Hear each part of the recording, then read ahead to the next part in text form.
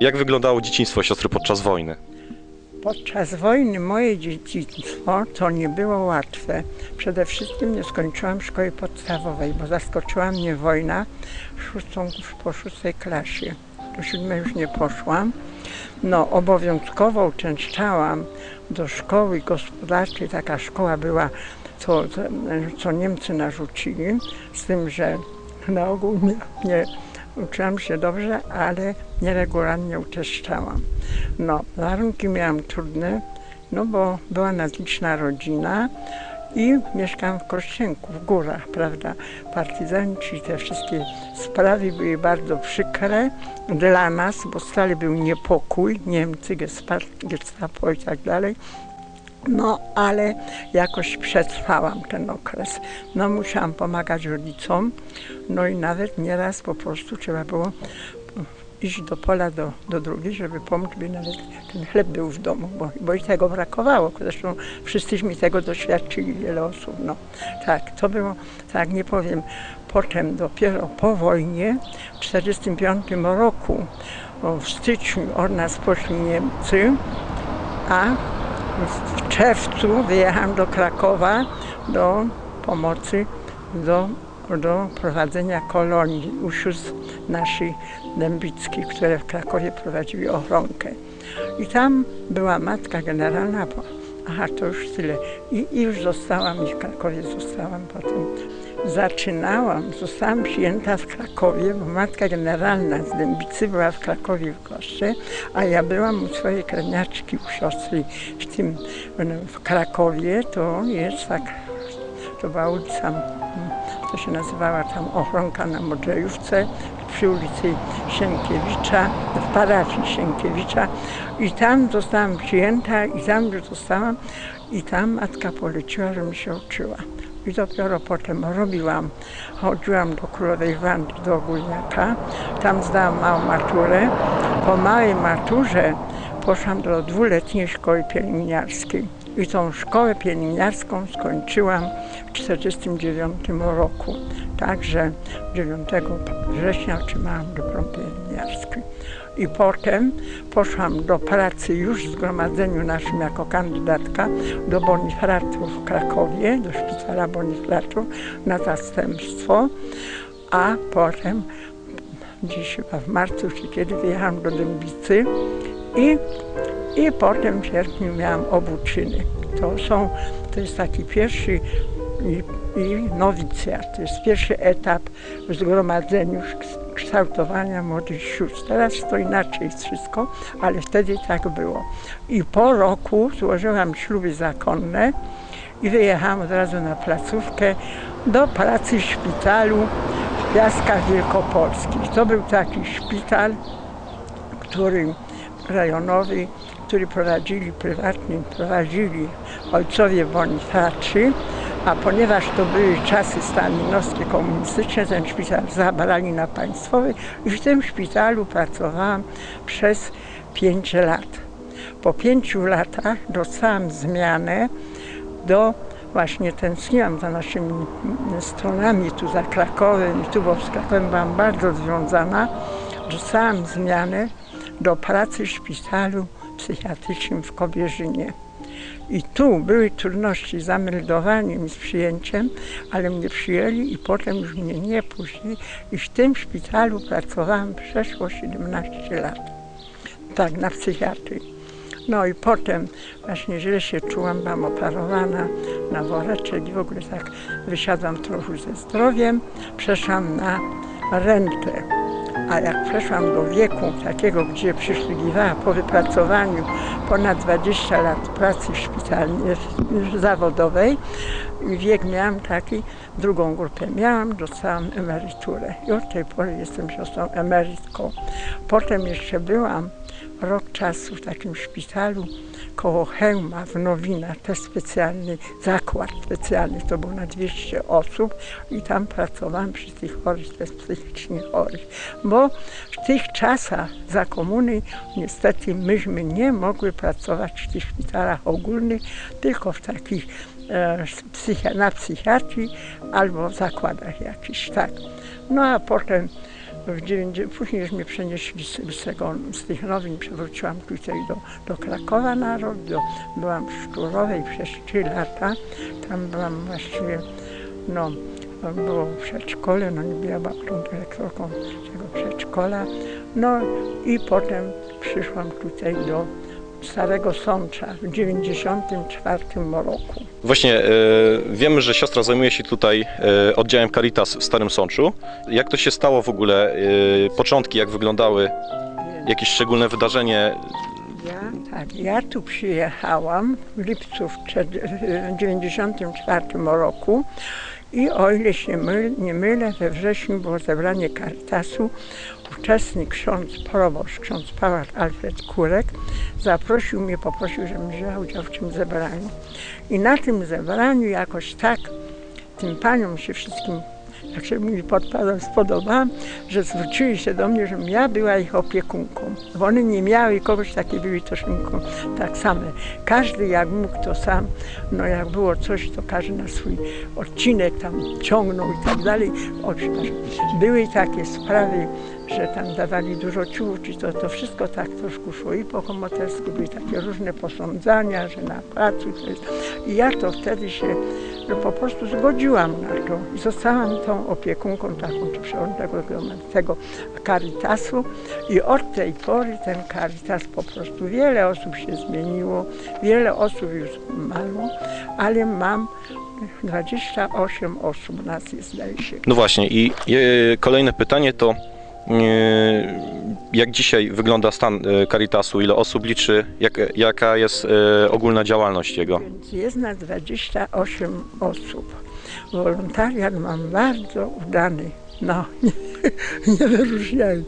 Ja ostatnio już jestem trochę wiekowa, bo ja już skończyłam teraz dnia 86 lat, 87. I także trochę słabuję czasem porą zimową, prawda, no bo to tego, no więc bardzo mi pomagają wszyscy i bardzo ładnie są zgarani. Jeżeli chodzi o naszą działalność, no to przede wszystkim tak, mamy baranki wielkanocne, sprzedajemy, na Caritas to idzie, następnie są czasem pasalki, część pasalików, mamy świeczki te na wigilijne, to jest też pomoc dzieciom zawsze i to ksiądz proboszcz odsyła częściowo do tego, jakiś mały procent zostaje w parafii. Mamy prawie że 10 zbiórek w roku. Wszystkie zbiórki takie są wyznaczone. Od teraz 10 czerwca będzie na Uniwersytet Jana Pawła Kraków-Tarnów. Następnie jak są jakieś takie kataklizmy gdzieś i są te zbiórki, to zawsze ksiądz proboszcz sygnalizuje.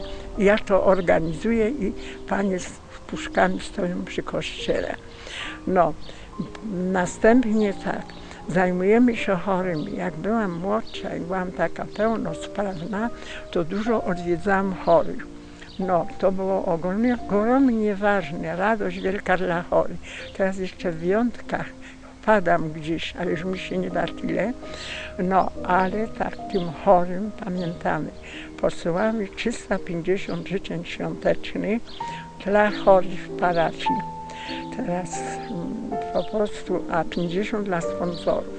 Caritas przy parafii świętej Elżbiety to jest Caritas osiedla Słonecznego, kościoła parafii Miłosierdzia Bożego i parafii świętej Elżbiety.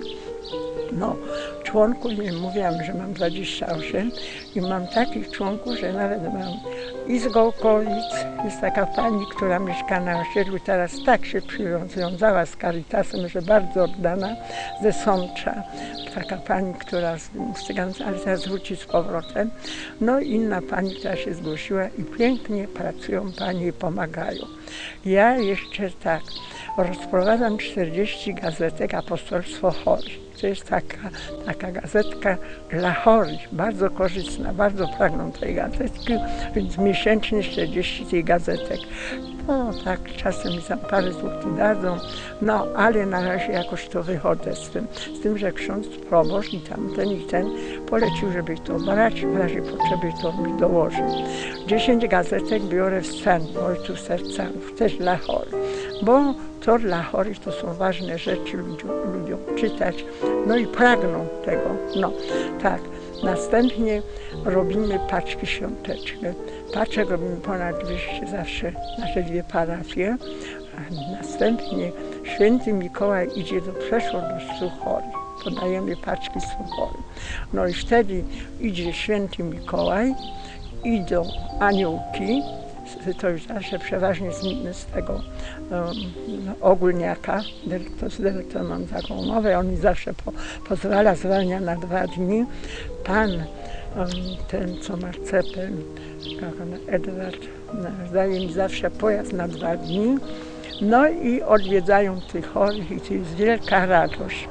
Zakupuje... Diabełków wśród nich nie ma, tak? Proszę? Nie ma diabełków tam żadnych? Diabełków nie ma, natomiast czasem daje pacuszkę kawy, ciastka, a czasem czekoladę i ciastka. Przy tym ostatnio przez 2 lata podałam maskotki. Nawet nie sądziłam, jak te maskotki, jaką radością są dla tych chorych. Ci chorzy trzymają, czy nie wypuszczą z ręki te maskotki, bo to od świętego Mikołaja, bo to siostra Eleonora im posłała. I te dni to jest tak, że telefon się urywa, tak ludzie dziękują ze wzruszeniem i cieszą się bardzo. No.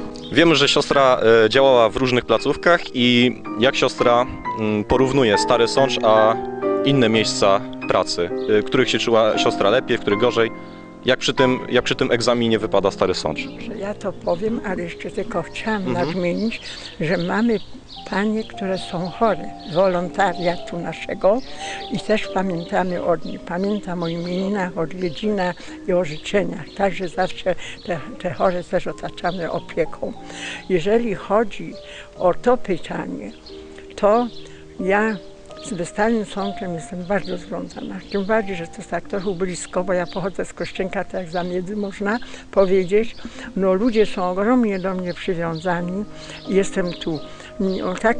Takie odczucie mam. Nie wiem, czy się mylę, ale są bardzo dla mnie życzliwi i bardzo mnie doceniają. Na pewno się siostra nie myli, jest tak, zapewniam. No i wie pan, nawet zaraz, to było 6 lat temu, dostałam odznaczenie z Urzędu Gminy od burmistrza na takiej sesji uroczystej. Ten krzyż dostałam, to najwyższe oznaczenie, jakie jest na Starego Sączu, za pracę w Caritasie. Następnie pięknie mi się układa praca z opieką społeczną. Ja jak mam jakieś przypadki sygnalizuję, oni pomagają, ja im pomagam. No, a tym bardziej, że dużo dostaję rzeczy takich, które służą ludziom, bo i meble, i rzeczy takie codziennego użytku, wszystko. Teraz na przykład ogłosiłam pralkę, dostałam 4. No, także nie tylko w Starym Sączu te pralki dałam, bo pan z opieki społecznej potrzebował do Gabonia, mi siostrą, to do Gabonia. Ja mówię, nie, możemy dać, bo to jest ten dekanat tutaj i trzeba pomóc. Matka 3 dzieci była bardzo szczęśliwa, bo dostała taką pralkę półwielką, automat z podgrzewaniem i to. Także pięknie praca się układa. I co jeszcze chciałam powiedzieć, każdego roku na Dzień Miłosierdzia Bożego w Tarnowie są uroczystości, bo są w ogóle to jest święto Caritasu i wtedy ksiądz biskup odznacza ludzi zasłużonych, którzy są oddani tym Caritasowi. No ja mam prawie 50 sponsorów, ale nie wszystkich, ale szereg stopniowo wyznaczam. Wolontariat cały był odznaczony, każdy dostaje. W tym roku było 4 odznaczenia z parafii, a 1 z osiedla słonecznego, także 5 było i byli na tym. Są bardzo przejęci, wdzięczni, cieszą się, bo to jest przeżycie ogromne. No, życzyłabym tego wielkiego dobra, tego serca, jakie mają dla osób potrzebujących. Caritas pięknie wspierają. Jak tylko zasygnalizuje, to wszystko jest. Poproszę o co dla siostry jest. I zawsze mnie wspierają nie tylko darami żywnościowymi, ale wspierają mnie finansowo. Dostaję ofiary, żebym mogła ludziom. Ludzie codziennie przychodzą do mnie po pieniądze, przeważnie na leki. Czasem przychodzą na jakieś inne ale jeżeli chodzi o opłaty, to odsyłam do urzędu. Ale na leki muszę dać i pomoc żywnościową też. Ja mi zostaje z darów świątecznych, to wszystko rozdaję dla tych najbiedniejszych. Przychodzą i pomagam. Tak, a czego bym życzyła? Że pragnę, żeby ten Caritas się rozwijał, żeby jakoś go ustawić. No ja już jestem wiekowa, już długo nie dam rady. Dobrze, że mam ten wolontariat taki wspaniały i że możemy tak pracować, ale żeby jakoś to nie poszło, nie zostało zaprzepaszczone, bo to się dużo zrobiło, ten okres czasu i tak pięknie się rozwinął Caritas i ta działalność nasza.